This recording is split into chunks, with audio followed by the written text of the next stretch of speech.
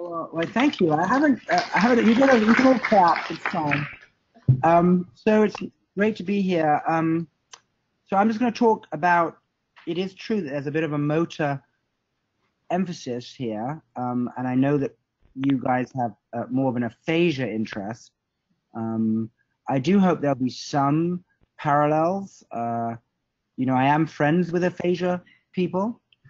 Both here, obviously, at Hopkins, and Alex Leff, and Kathy Price, and Jenny Crinian, and others. In fact, I was just with Alex Leff at a meeting a couple of days ago, and we were talking a lot about the parallels between the rehabilitation of aphasia and of motor deficits after stroke. So maybe we can talk about that a little bit later.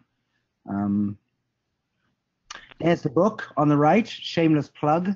And then the website for BLAM on the left. So it's very up to date. So any papers that you're interested in, I think you should be able to find there. Plus all my media appearances.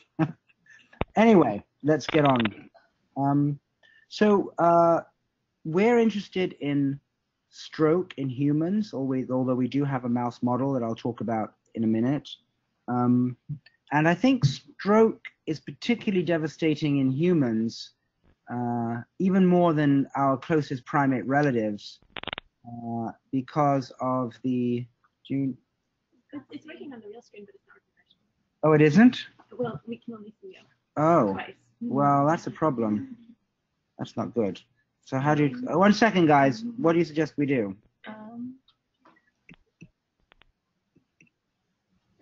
How did that happen? I don't know, but good job fixing it. Wow, that's not usually what I do.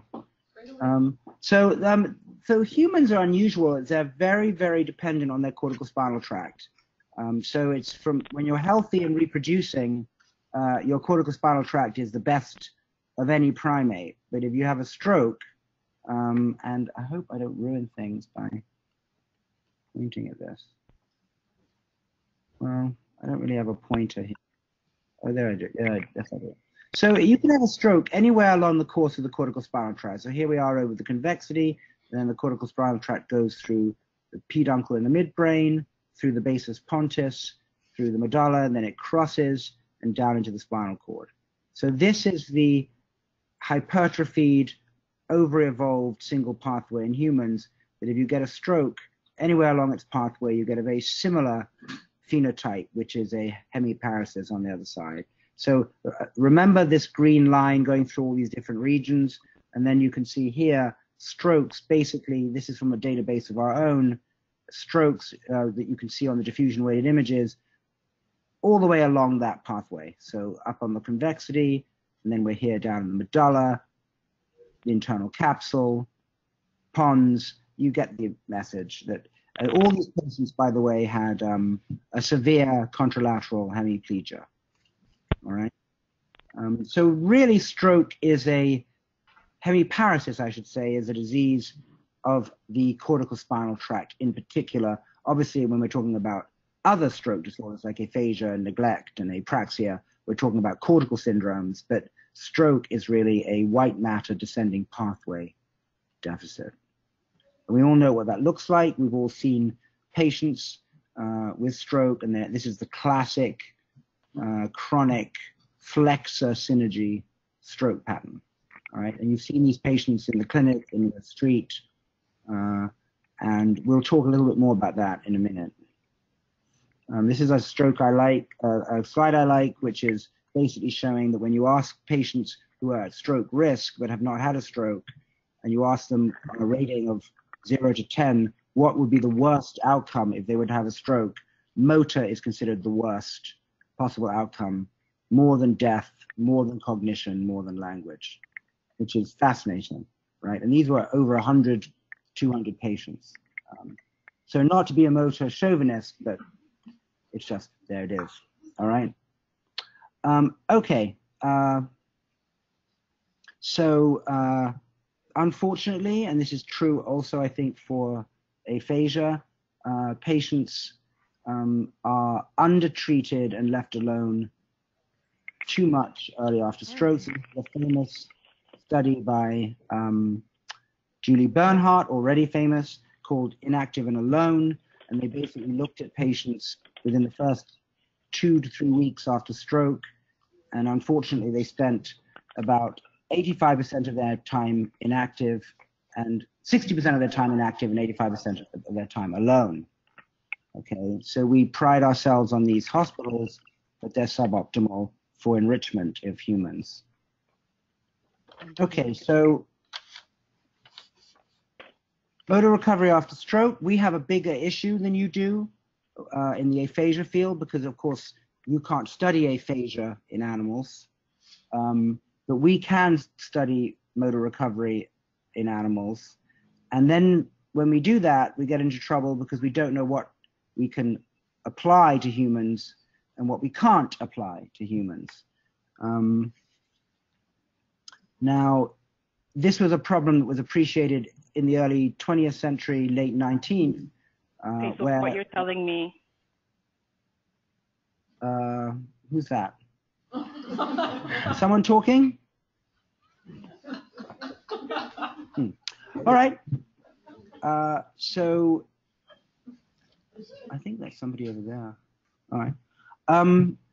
So what we'd like to make a case here at Hopkins, I'm always boring my lab members about, is we need to be much more physiologically minded and much more aware of what's going in neuroscience when we try and do applied rehab in humans. And unfortunately, neurologists seem to be much better at this a century ago than we are today. Again, this is more of a problem, I think, for motor disorder. And then the other thing that we're big on, and I was talking to Alex Leff about this. We were at this meeting about needing to quantify in continuous space the deficit. In other words, using clinical scales isn't sufficient anymore. If we want to get to the neuroscience and get restitution, we need measures that match the ambition of the intervention. And we think that the proper level of granularity to have a match between the intervention and the outcome is kinematics. In other words, the geometry of the movements themselves. We say kinematics, you can also say kinetics, in other words, forces and accelerations. We're not averse to that, and you could even go for EMG. But we think that in task space, you can get most of the information from the kinematics. In language, I think that must be some kind of trajectory in recovery space that you get from some kind of multidimensional data set from healthy subjects, would be my guess. But a trajectory that you can measure in cognitive space is more difficult, I think, than what we have, which is we can do it in physical space. And then, we believe that in all of restorative neurology, you must have some kind of primary behavioral experience that you can then leverage adjuncts on top of. So whether it's drugs, whether it's brain stimulation, if you rely on those and you don't have a good behavioral intervention to begin with, it's going to fail, in my view. I think, unfortunately, in our field, there's a belief that we can continue to give these original OT and PT treatments and turn them into super treatments just by doing brain stimulation or giving a drug. It's completely backwards. You've got to get a really original, new behavioral intervention, and then you worry about doing brain stimulation or giving drugs. Now, I'm not knowledgeable enough to know whether that's true in the aphasia space. I suspect that it is, but it certainly seems to be the case for motor rehabilitation. Now, the problem for human stroke, because it seems to be about having given too much responsibility to the cortical spinal tract in humans, is that the consequence of that is we're dexterous piano players in health, but we're devastated if the cortical spinal tract gets interrupted in a way that monkeys and mice are not. And what that means is that stroke, from the motor standpoint in humans, is a double disease. It's a negative disease, it's weakness and dexterity loss, and it's a movement disorder as well. It's a positive disease. So we have to deal with a movement disorder like Parkinson's or Huntington's and a deficit disorder, as is seen mainly in monkeys and mice. And that's been appreciated for over a century, with the negative symptoms and the positive symptoms coined by Hewlings-Jackson at the end of the 19th century. And then a Queen Square neurologist, F.M.R.R. Walsh, writing in the early 20th century, also spoke about this dual nature of hemiplegia, the combination of loss of voluntary movement and the intrusion of positive phenomena, spasticity, and synergies.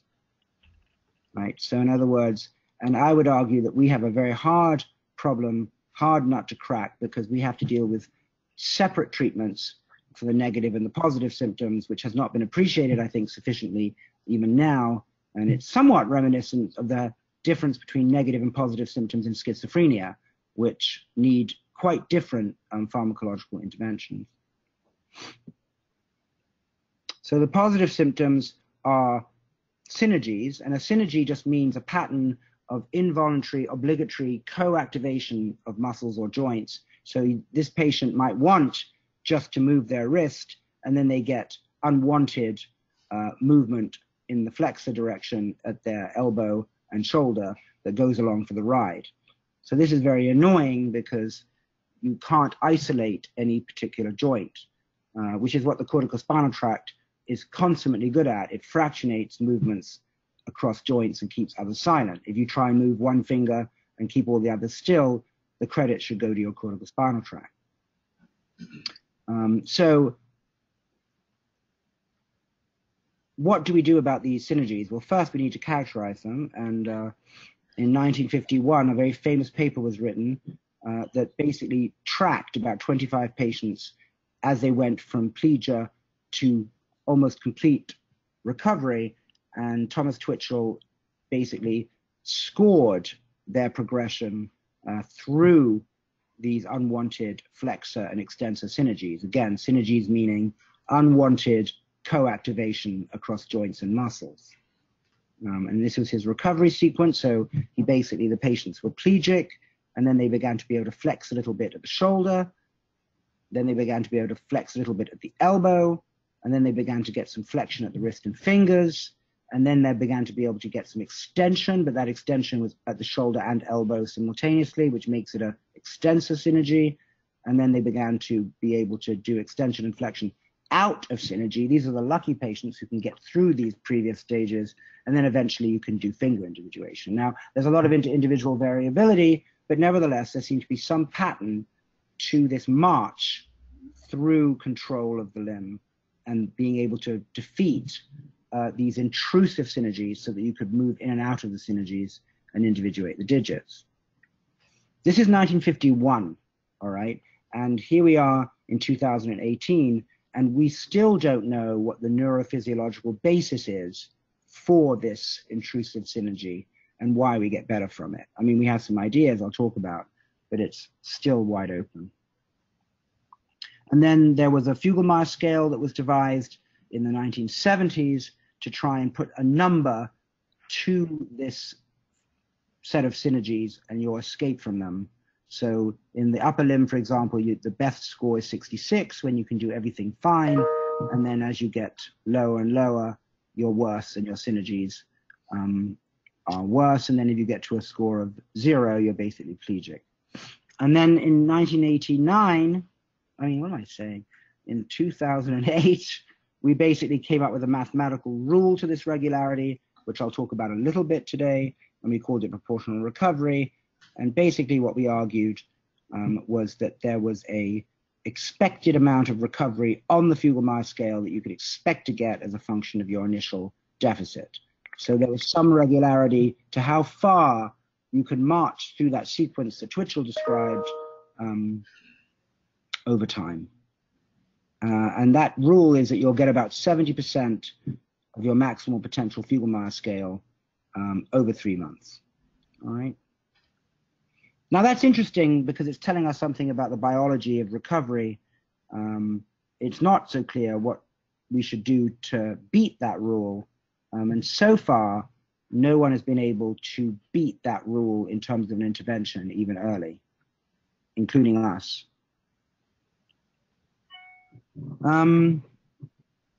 This is an experiment done just to show, this is done actually by Kathy Zakowski and Amy Bastian and colleagues here at Hopkins, that these synergies are annoying. They actually get in the way, and that they're not a deficit, they're an intrusion. So what Amy and colleagues did is that they had patients sit in a chair like you see there, and then they had them reach out to either target position number 1 or reach up to target position number 2. Now that was clever because the anti-gravity requirement is the same. You have to lift up your arm in both cases. But they posited that in fact you would do better lifting your arm up to a higher position because it would be within the flexor synergy. In other words, you need to flex the shoulder and elbow. Whereas position 1 would be more difficult because you need to flex at the shoulder, but you need to extend at the elbow. In other words, you have to make an out of synergy movement. And so that inability to shut down that flexor synergy will be apparent in your inability to get to target number 1. And that's exactly what they found. So if you look at a control subject here, they can move easily up to target 1, and they can move out to target 2, vice versa, sorry. And you can see that the patients are quite good at that lifting up to hit the target when they can do it within synergy. But as soon as they have to control their elbow independently of the shoulder, they break down. Okay? So it's a very nice example of something unwanted intruding rather than something you can't do. And more recently, in the monkey, there's been work to suggest that this flexor synergy is actually being generated by a subcortical nucleus or set of nuclei called the reticular formation, and that an upregulation of the reticular formation is actually responsible for this intrusion that in some patients can swamp the presence of the cortical spinal tract. So here, what Stuart Baker and colleagues did is that they lesioned the pyramidal tract. This is the level of the medulla on one side. And then they stimulated the ipsilateral medial longitudinal fasciculus, which contains the reticular spinal tract. And they recorded from motor neurons in the forearm and hand to see what the state of responsiveness of those forearm motor neurons was to a fixed level of stimulation of the reticular spinal tract. And what they found, interestingly, that they lesioned and then they waited about 3 to 6 months, and they looked before and after. White is before and gray is after. And I think you can see that there seems to be considerable upregulation in the forearm flexors, not in the extensors, and in some of the intrinsic hand muscles. So that, and this pattern of upregulation of the reticular formation mimics the muscles that are most active in human flexor synergies. So the conclusion was that maybe the flexor synergies are due to a similar upregulation in the reticular formation as was seen in this monkey model with a pyramidal tract lesion. Okay, so that's the story in the last couple of years, is that this intrusive positive symptomatology after stroke is attributable to some upregulation of unwanted subcortical structures that have been allowed to misbehave because they're no longer under cortical control. All right? And this is the reticular formation. It's very interesting. The reticular spinal tract, the origins of the reticular spinal tract are more diffuse. So in other words, they're bilateral in their origins. They can come from premotor regions and sensory regions. And then they decussate in the reticular formation bilaterally. So it's a very bilaterally organized system. So you can see that it's going to be more resistant to a stroke than the more focal, contralaterally located cortical spinal tract. All right, so it's distributed in a way that makes it a little bit more immune to the effects of a single unilateral lesion. All right, so that's the intrusive story. And as I said, despite an enormous interest over a century in treating synergies and postures and spasticity, it hasn't gotten us anywhere. All right. And then there are the negative symptoms. Now, the negative symptoms are more interesting to a lot of scientists because they're more easily modeled in monkeys and in mice, and the parallels are easier to make. Despite what I just told you about the upregulation of the reticular spinal tract in the monkey, monkeys don't actually exhibit synergies anywhere near as much as humans do. And you might ask yourself, why is that? And that might well be because they have an intact rubrospinal tract that can take the modulatory role of the cortical spinal tract. But because, as I said, humans are so corticospinal tract centric, we've atrophied our rubrospinal tract. So anyway, it's a complicated story. So here's the cortical spinal tract again.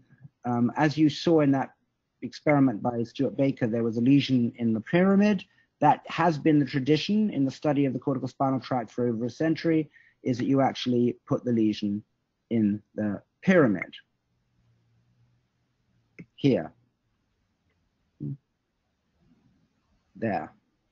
That's where one tends to, in the experimental monkey system, put the lesion, because at that point the cortical spinal tract is quite pure. You've lost the cortico-bulbar pathways mostly, and the rubro, reticulo, and vestibulospinal tracts are more rostral.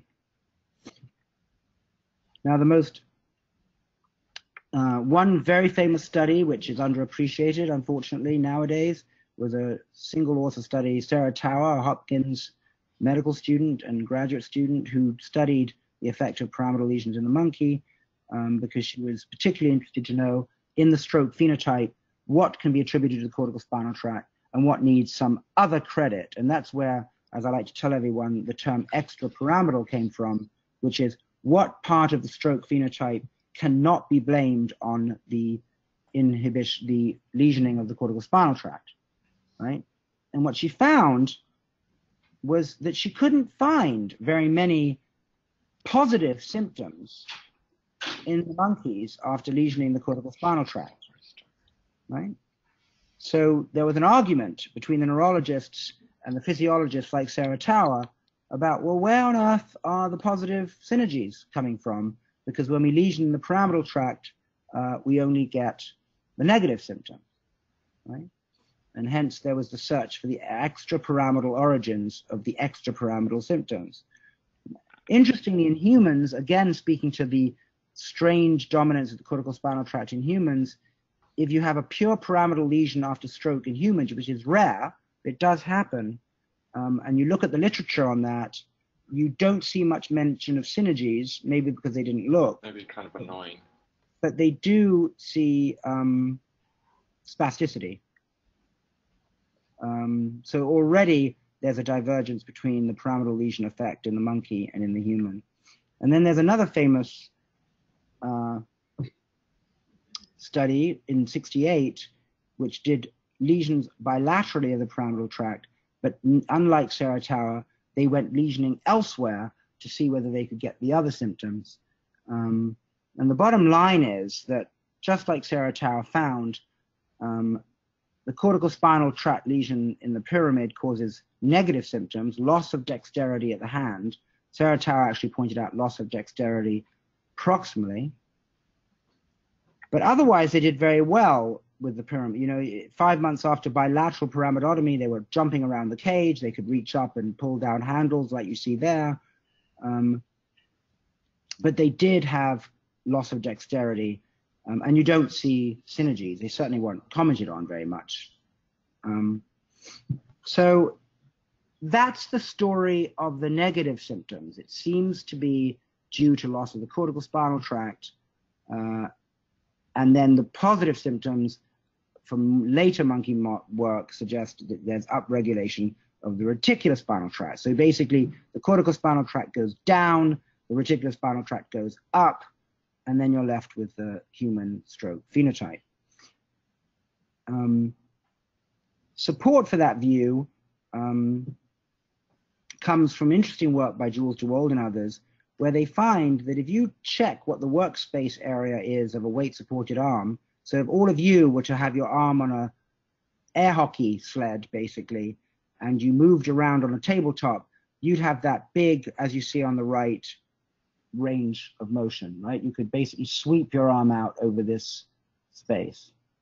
But if you have a stroke, even though your arm's fully supported, if you have with a stroke and you don't have weight support of your arm, you just have this little scrunched area to work in like that. But if you start to increasingly support the weight of the arm with a robot, so you don't have to support that yourself, as you get more and more weight support out of the plane, your area of arm reaching increases. So like magic, just supporting the shoulder in terms of weight support suddenly allows, the elbow to extend. It's very important to understand this point. No support is being given by the robot in the extension domain. All the support is happening at the level of the shoulder and weight support. And yet magically, as you support the weight of the shoulder, your elbow begins to gain control again and your workspace starts to expand.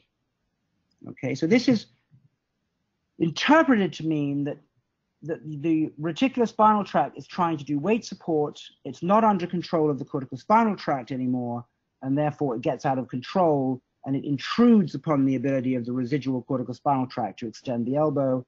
But as you reduce its upregulation because the weight support requirement is reduced, you can actually get exposure, you unmask the residual cortical spinal tract. It's quite profound, actually. So it looks like stroke is this competition between the residual cortical spinal tract and an upregulated subcortical system. And this is work that we've recently been doing, just showing further that this intrusive movement disorder and the underlying control deficit can uncouple. So basically doing reaches on a table surface to 8 targets, all of you would look like the controls in gray, and then you see chronic patients and acute patients. And what Alkis Joseph, a postdoc in the lab, has done here is sort of arranged them as a function of the positive symptoms, the Fugl-Meyer, and matched them. And what you can see is that even though the Fugl-Meyer is similar, for example, here, the positive symptoms, and here, in fact, if anything, the green is worse, nevertheless, the control is worse with the lower Fugl-Meyer score here than there. And you can quantify that here, and you can basically see this uncoupling between the dexterity measure on the table and the intrusive Fugl-Meyer measure. All right. So we have a problem that we need to train the deficit, but in order to train the deficit, we need to peel away the movement disorder. We can peel away the movement disorder with weight support, but we don't know how to peel away the movement disorder in any therapeutic way. So I'm not quite sure what we're going to do about that. At the moment, my best bet is that if we go super early with a high intensity treatment, we might be able to prevent the upregulation of the reticulospinal tract by doing maximal rescue on the cortical spinal tract. But that is a hypothetical question still. So again, in line with what I just said, that maybe if you go super early, you might be able to prevent all this nonsense. We've been studying in the mouse the dimensions and the properties of a window of opportunity, which is nicely demonstrated in the mouse. And this is Steve Zeiler, who has a K award with me and is an assistant professor here at Hopkins. So a lot of people have been making the case, and you're just going to have to trust me for now, that there are some homologies at the behavioral and neural level between rodents when they reach and humans when they reach. And so since the 1980s, there's been a lot of work with motor cortical lesions in the rodent at reaching, usually towards a pellet or a spaghetti, a capellini, actually. So this is Steve's work. This is showing that a mouse actually does have a little hand and can become quite dexterous. This is when they're pre-trained, so they're not very good. So this is a fail, right? But over time, they can get quite good, pick up the pellet in one go and put it in its mouth without any of that tongue action. This is where you can put the stroke in the mouse, so you can do an endothelin 1 occlusive lesion over the convexity and get a motor cortical stroke. And there it is. And then after that stroke, you pre-train them on that prehension task to a criterion, and then you give the stroke. So here it is. They get up to about 55%, 60% efficacy. It's difficult for them to become dexterous with this pellet task. And then you give them the stroke, and they have a deficit. And then you can rehabilitate them on that same task for weeks, and they never get back. So this is important because it suggests that this is a cortically dependent behavior in the rodent. And even if you train them every day for 3 weeks on this task, they can't find a way to compensate and get their performance back up. Okay, there's some recovery, but they cannot reach out and pick up this pellet without this cortical dependent pathway. Okay, now what Steve asked is, what about if he starts training right away rather than waiting that week that you can see there between the stroke and the resumption of training? And if you do that, dramatically, you get a return to normal behavior. So that's really very nice, right? That is somewhat congruent with earlier work by Dale Corbett and colleagues showing that an enriched environment allowed earlier recovery than if the enriched recovery environment were placed later. Okay, so very, I think, dramatic demonstration that if you don't wait after injury, you can get much more bang for your buck training trial by training trial. Now, the nice paradoxical result of this is that it suggests that maybe you can reopen that window by giving an animal a second stroke, even though it's waited too long before it started rehab the first time. And so Steve did that. So he basically gave them a stroke, waited that week again showed that they couldn't get back to normal. Then he expanded their infarct by infarcting their premotor cortex. You'll see that they originally get worse, and then they go back to normal. So this is a very paradoxical result, that you can actually make a mouse better from its first stroke by giving it another motor stroke, which originally makes it worse, but then you don't wait that second time around, and now you can get them back to the way they were. Okay, so a very dramatic, I think, demonstration that there is some training responsive window that you can open with a ski mirror itself, but it closes quite fast. Now, it's not non-specific, because if you infarct, for example, occipital cortex, like Steve did, you get no response. You just stay where you were with the training before. Again, proving that even if you go up to a month of training, you can't compensate for the initial deficit. So there's a lot in this experiment. One, that this is a cortical dependent behavior and compensation doesn't seem to cut it. Two, that there's a window of opportunity and it's a training dependent window. This is also true in monkeys. So this is a study going back to 2008. And basically, I won't go into great detail here. Suffice to say that this monkey here was not trained on a food well. So here's the training. You basically can force these monkeys early after stroke to have to be accurate to get the pellets out of these wells. So in other words, you enforce a dexterity requirement. This is the equivalent of the pellet reaching task in the mouse. So imagine training every day on that. If you wait before you start training here, they waited a month, then that dexterous ability disappears. So here's the pink bar here. This is before. Pink means dexterous. It's this kind of movement. Give them a stroke, and you just let them be in their cage, and they don't spontaneously recover the pink behavior. They learn a partially competent compensatory behavior. All right, so they plateau about there. In contrast, if you train them on the well every day, like we train the mouse, slowly over time, the pink behavior starts to creep in, okay, until you get dramatic return of that behavior. And incidentally, it's not here. If you start trying to train that poor monkey now on the pellet, this task, it's too late. So mouse and monkey, lots and lots of movement quality related training, window of opportunity with quite dramatic results if you do it at high enough dose and intensity. What about humans? Well, I'll tell you that with the exception of a trial that we did and a trial that another group did, which I'll talk about a little bit, it's never been attempted. So even though we've known this for decades, if not longer, in fact, Sherrington and Leighton and others said that this needed to be done in humans, it's never been done. Something about rehabilitation in the West seems to be obsessed with teaching you to cope rather than trying to teach you to recover. And then what they do is that they add brain stimulation on top of coping strategies in some bizarre attempt to get you to restitute, even though the treatment at the behavioral level is compensatory. Completely bizarre. So we basically tracked patients in a natural history study in order to then devise a treatment. It was called SMARTS. It was done in New York, Zurich, and here in Baltimore. I'm just going to show you a little piece of it.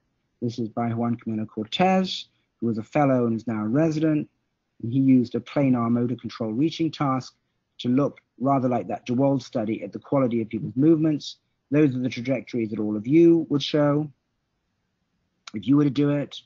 And stroke patients look like that. So even here, there's 100% weight support.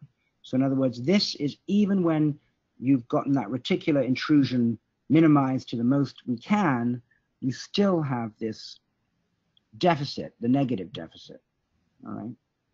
And basically what Juan Camilo did is he tracked what that negative deficit does over time after stroke using a way of doing dimensionality reduction on the trajectories so that you can end up with a sort of scalar quantity to describe those trajectories, which I won't talk about now. It's very important, though, to be able to quantify these trajectories and come up with a scalar, because that allows you to actually have a distance from normality. I mean, a lot of people will say, unless you completely train the patients back to normal, how do you know they're on their way back to normal, right? And this comes up with trajectories in aphasia space as well. And basically, if you have a scalar value, you can actually say what your distance is in a multidimensional space from healthy, all right? So basically, how far are you going from here towards looking like that? So if my arrow was the scalar quantity, what about if I got halfway between here and here? Could I say that, even though you'd still be abnormal? And interestingly, if you take that scalar value based on the dimensionality reduction on the time series of the trajectories, you can see that if you take that value, people do almost all their recovery over the first 4 weeks, and then they essentially flatline. Okay, so this window in humans, it was about a week in the mouse, looks like about 4 weeks in the human. And just so you understand this plot, here's the scalar value, the Malhonovis distance here for controls. So there's not a sensitivity issue with the test. You have all this space that you could improve in that we could detect. We know we can detect it because this is the control population and the unaffected limb. And yet you don't fill that space. Right, so that's bad news, right? It means that we've got the problem of the intrusion of the positive phenomenology, and then we have this unresponsiveness of the negative symptoms after about a month. And then this is just to show dissociation between this flatlining of the negative symptoms very early. This is week 5 normalized. And then the others, strength, Fugelmeyer, and the ARAT, continue to improve over time. Right? So this speaks to the importance of dissecting the components of the paretic deficit. It's also true for the hand. So this is Jing Chu, who's a postdoc with us and is now faculty, and she looked, instead of at the arm, she looked at the hand over time, and she divided the hand's ability into individuation and power grip. So all of you who use your hands basically have this range of dexterity where you can move one finger and none of the others, to a bit of both. Using chopsticks, you have to be precise and apply force, to complete grip force without dexterity. And you all seen your patients at the bedside who can grip your hand but can't move their fingers. Okay, it's still a mystery what descending system is responsible for power grip versus the corticospinal tract for individuation. Now, with Jorn Diedrichsen in London, who's now at Western, we used a isometric finger individuation keyboard to actually study the time course of individuation and strength over time after stroke. I won't go into detail in the interest of time, just show you that you can quantify and you can get paths, trajectories for the hand as well. So you have strength on the left, the black curve is the patients here. Again, they do most of their recovery early, and here's dexterity, and here's a control side. And what's important is that this dexterity measure, the way we did it, is independent of the strength measure. Okay, so we were able to orthogonalize control from strength. And then you take these orthogonalized measures and you can actually look at them through recovery space. And basically you get this very interesting piecewise linear function relating strength and dexterity. And again, this is not the X and this is the Y. In other words, the dexterity is not a function of strength. These are two independent measures, and we're just showing their relationship to each other at any point in time. Okay, and basically showing that as you improve your strength, some other system that's doing that is also got some dexterity, and then your strength can keep improving with your dexterity flatlines. Okay, so purely based on psychophysics, you can begin to discern the existence of a system with some dexterity but mostly strength, and then a second system that has riding on top of it just dexterity and not much strength. So in essence, by careful behavioral dissection, you can infer the existence of a corticospinal tract and a separate subcortical system, right? So quite beautiful that behavioral work can still infer the existence of subsystems in the nervous system. And you can see this actually in a film that Jing made, where she basically took two patients in this space of strength and dexterity and showed their progression through this very interestingly shaped recovery space. So if you look, there's a red and a yellow dot there. One patient is severe, the other one is mild, and you'll see that they have very different trajectories through this space. So one out of sample moves through this space, and the other one is stuck. All right. Kind of beautiful. Anyway, so what are we saying here? Well, we're saying that in the normal brain, there's a normal level of plasticity and the brain is unlesioned. In the chronic state, the brain is damaged, but your plasticity is at normal levels. And it's only early that you have this hyperplasticity that is ischemia related, that increases the responsiveness to training, right? So in other words, we have to find a way through behavioral intervention to exploit this window and somehow find a treatment for the positive symptoms and somehow find a treatment for the negative symptoms, right? Now, before I get to that, I just want to show you a slide of things that I think have been paths that shouldn't have been taken. And the reason behind it, there are many, but the basic one is this point here, that once you get to the chronic stage, you have a hole in your head and your plasticity levels are normal. And what I'm basically going to say is you can't, with normal plasticity and a hole in your head, learn your way out of trouble, okay? No more than you would say to a Parkinson's patient or a ataxic patient that you just need to learn your way out of trouble, okay? Otherwise, they would have done that. So with that in mind, these are the directions that, at least in motor rehabilitation, I think should just be stopped. Any talk about use-dependent plasticity, okay? It's a red herring. Motor learning, so the idea that learning is the way that you're going to get out of trouble after a stroke, it's just wrong. Changes in interhemispheric imbalance. In other words, in the motor system, there's this belief that your healthy hemisphere double lesions the healthy hemisphere, the damaged hemisphere, by inhibiting it. So your poor old stroke hemisphere has a lesion and it's being unkindly inhibited by the healthy hemisphere. Not true. Changes in motor cortical excitability, huge interest in TDCS to sort of increase the amplitude of MEPs, suggesting that that somehow in itself is going to make you better. Not true. Changes in cortical maps, lots of interest in cortical maps expanding and shrinking. Cortical maps are an epiphenomena, right? They are actually not causally relevant to recovery, nor are they actually always seen with recovery. I think this is one of the biggest misconceptions, is that map changes are actually causally relevant. And then resting state and functional connectivity, also theoretically, I think, a bit bankrupt, and we have looked at it and found no evidence that recovery after motor stroke has any relationship to functional connectivity across multiple cortical regions. But as you can see from that list, I've basically nastily, cruelly, dismissively gotten rid of most of the research in this area. Right? But I would claim that it was technique-driven rather than concept-driven.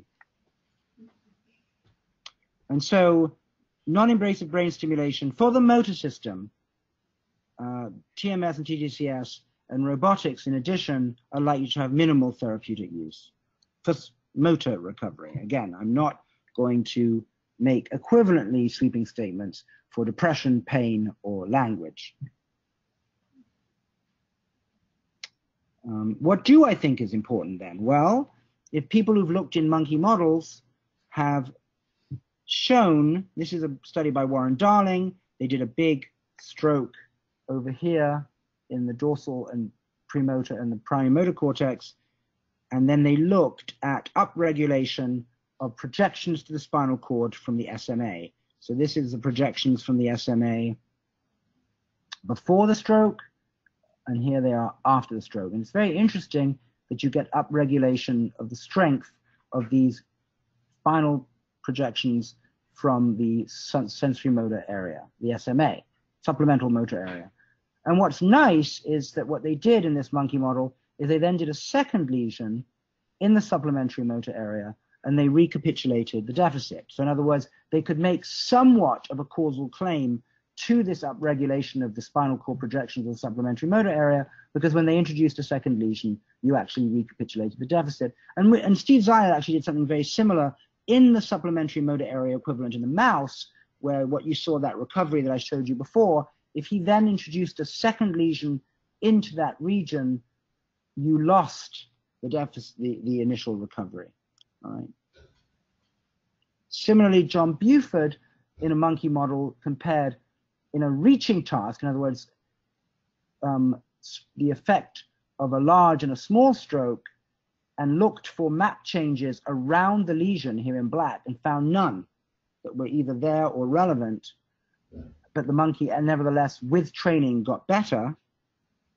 And the culprit seems to be upregulation of the right pontomedullary reticular formation on the contralesional side. So the story, at least for motor stroke, like I said at the beginning, that is a corticospinal tract disease, is it's not a east-west cortico-cortical problem. It's a north-south cortico-subcortical spinal cord problem.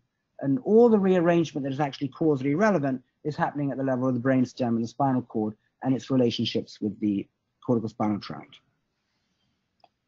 So that led us to an equation which we wrote in the book about recovery after stroke, which I feel, and this is a bold statement, that this equation actually can summarize for the motor system what's happening in the monkey, the mouse, and the human. Okay, and that if you go looking at the literature through the lens of this equation, it will actually make sense. So I challenge you to find me a case where this doesn't work. So basically we're saying that restitution, or the magnitude of your return to normality, is a multiplicative function of the behavior, in other words, the dose of training, multiplied by the residual architecture you have that projects to the spinal cord. So for example, the SMA was residual architecture with its own projections to the ventral horn, multiplied by what your level of plasticity is, which, as we say, modulates as a function of time from the initial stroke. So if you have a very small lesion in the motor cortex, so you have residual good motor cortical architecture, and you go early, then you don't need that much training and you'll get a lot of spontaneous recovery. If, on the other hand, you give them a big lesion and you wipe out motor cortex, then in order to get upregulation like we saw in the Warren-Darling study with the SMA, we're going to have to give a large dose of training to upregulate that SMA, and we're more likely to be able to do that if our plasticity level is high, which is early after the lesion. And in the animal literature, there's very little attempt to lesion monkeys or mice and then wait large amounts of time before instigating therapy. The longest is, for example, what Steve did, where he waited a week before he resumed training. So here's the problem. We know that there's spontaneous biological recovery in the human, green tick. We know there's spontaneous biological recovery in the non-human primate, another green tick. We don't know if there's spontaneous biological recovery in rodents because we tend to use a cortical-dependent prehension task to study them. We're not interested in their natural behaviors. We know that the rodent and the non-human primate show increased responsivity to training early. We don't know if that's true in the human.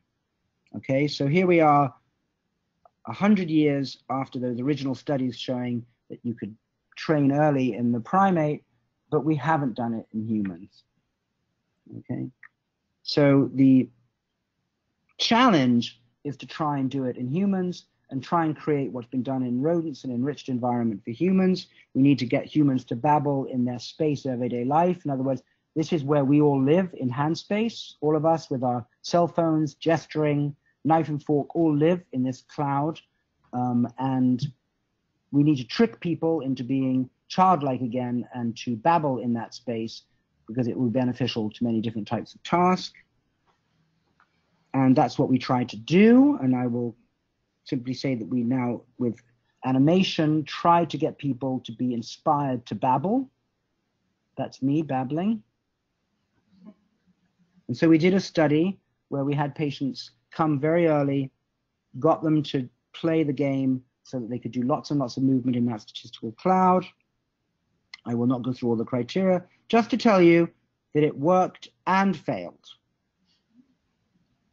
We did get better response to treatment in both the babbling dolphin group and the time-matched high-intensity hand and arm therapy with therapists. So in other words, the primary question, whether going more earlier is better than current care, unequivocally yes.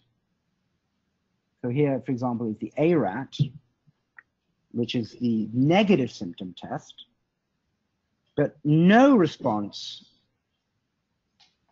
for the positive symptoms test. In other words, the Fugl-Meyer, the synergies did spontaneously recover, but all three groups, the natural, the standard of care group, the robot dolphin group, and the matched upper limb therapy group, all did the same when it came to the Fugl-Meyer. Okay, so frustrating because you're somehow having an effect like we've seen in the monkey and the mouse on the negative symptoms in the human. So that bit of the human, which is monkey or mouse-like, the deficit side, seems to be responding like the monkeys and the mice, which is good. But we can't seem to get rid of that piece that is unique to the humans because they've overly relied on the cortical spinal tract for evolutionary reasons.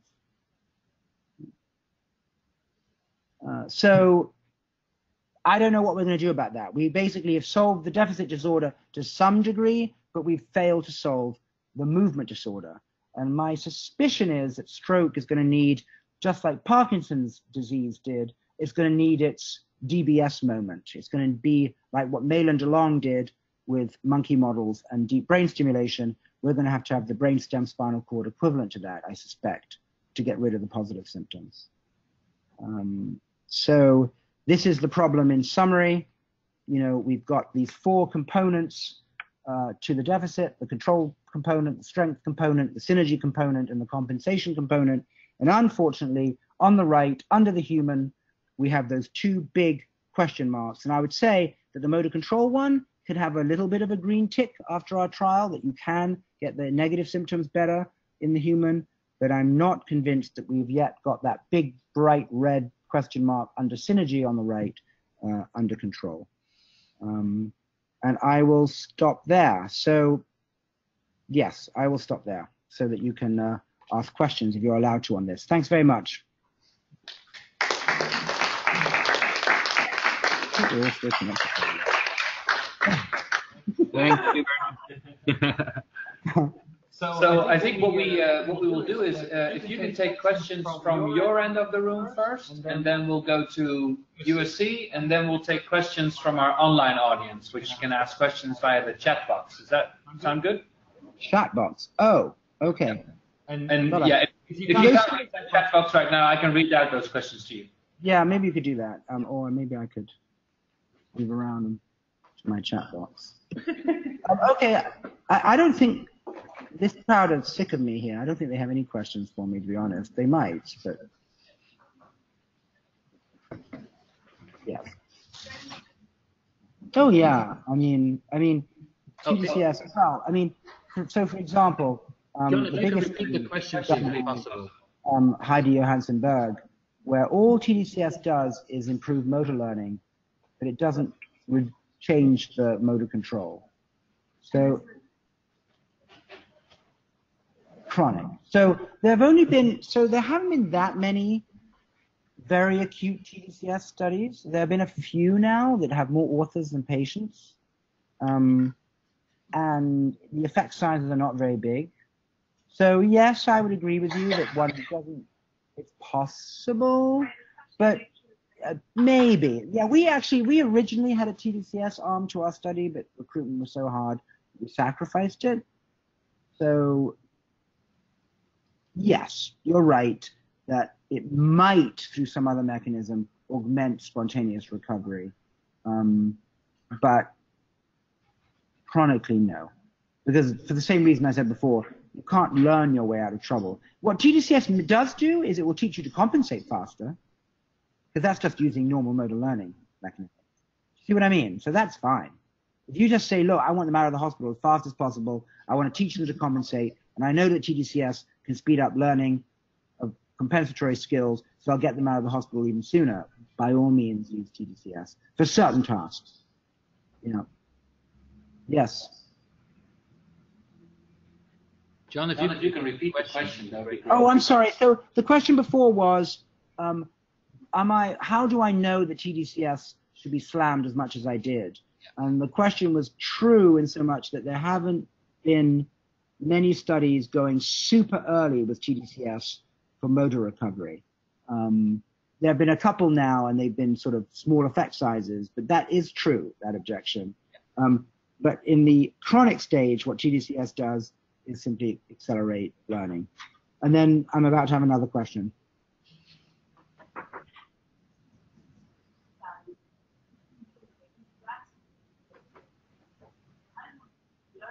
Yes.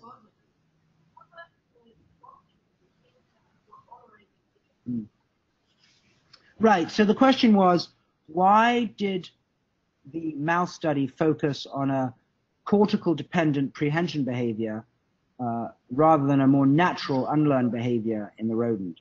Well, as I tried to argue too quickly, the reason why people study prehension in the rodent is it's a cortical-dependent behavior. And as you see, lesion of the motor cortex, they never get it back. You can remove the entire cortex, sensory motor, bilaterally in a rodent, and you'll see no effect whatsoever on lever pressing, running, walking, any of those things. So it's very impressive, but it's useless as a model of what happens in humans. So there's a trade-off, basically. So you say, well, it's a learned behavior versus our equivalent of an unlearned, which is reaching, but for them it's not. But the trade-off has gone in the decision to say that the behavior has to be homologous rather than have a natural behavior that doesn't care about the motor cortex at all. Right. So I think we've exhausted the questions here at Hopkins. Any questions from our end? Hi, John. This is Julius Frederickson. I have a quick question about something that you said earlier. You talked about that there's something about rehabilitation in the West that we're obsessed with the ability to cope rather than the ability to recover. Did I get that right? Yes. Yeah. I mean, for people with, let's say, moderate to severe strokes, most of them don't fully recover. Is there anything wrong with focusing on coping? So, okay, I always get that question. So, one, I would argue in two ways, answer in two ways. One is, many patients who are moderate to severe don't recover because they're never given thousands and thousands of training trials very early after stroke. So, in other words, there's never been an interest in giving high dose, high intensity, restitution-based behavioral therapy early after stroke.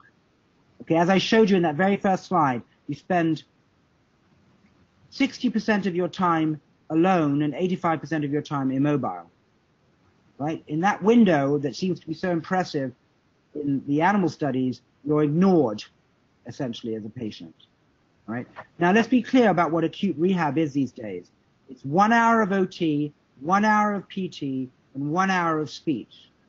When they've looked, Catherine Lang quantified the number of task-oriented reaches you make in an hour session focused on the upper limb. Have a guess how many you make.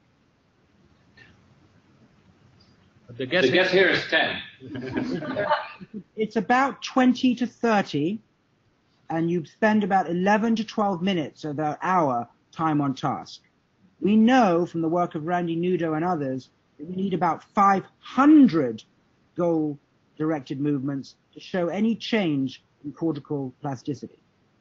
So we are giving homeopathic doses of movement quality care early. So you might be right that there will still be patients who are moderate to severe after a proper intervention, which to this day has never been attempted. And then I would say, and I've written, at that point, and only at that point, once the window is closed, should you move to compensatory coping strategies. Okay, so I got a follow-up question to that then. I definitely agree with you that with regards to conventional rehabilitation, our dosage is pathetically low. And in most cases, it probably doesn't have any effect. But so just to put you on the spot, so you believe that then a patient with a large MCA stroke and major impairment, given the proper dose, which might be hundreds of sessions, you think they can reach full recovery then? Okay, so again, it's a little bit more nuanced than that.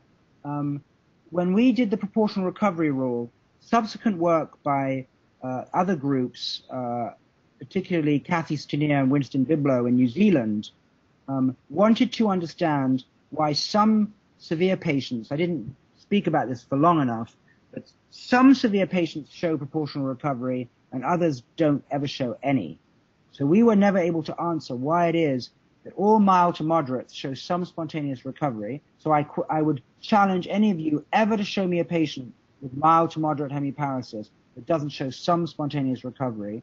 But in the severe group, let's say Fugal Myers of 10 or below, about 50% of those patients show no recovery, and the other 50% proportionally recover like everybody else. And so what Kathy and Winston showed is that if you do cortical spinal tract integrity measures with TMS and you look at the presence or absence of MEPs, those patients showed no recovery with severe strokes, had absent MEPs, and those patients who went on to recover, even though they had matched initial severity, did have MEPs.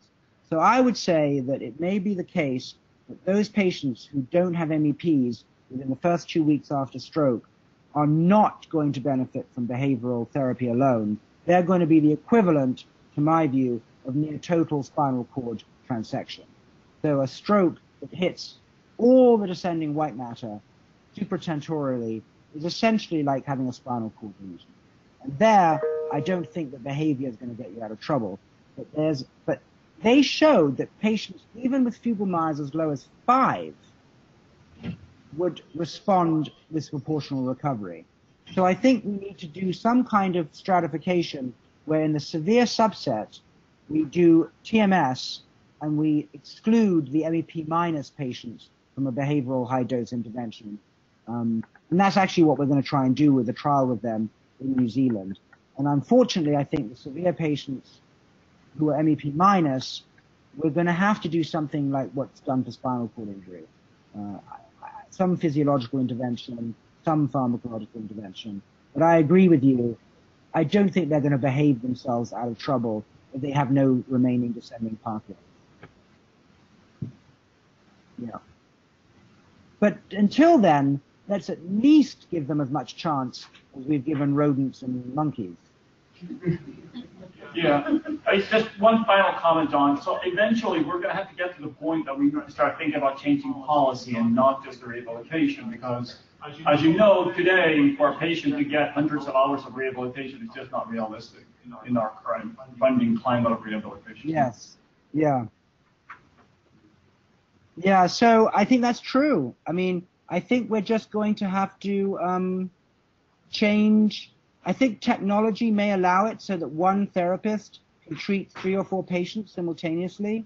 And then maybe we can have technology in the room so when everyone goes home at night or they are the weekends left alone, that the families can play virtual reality games with them. So before we get CMS to change the billing, I think we're going to have to do technology and do an Uber on current care.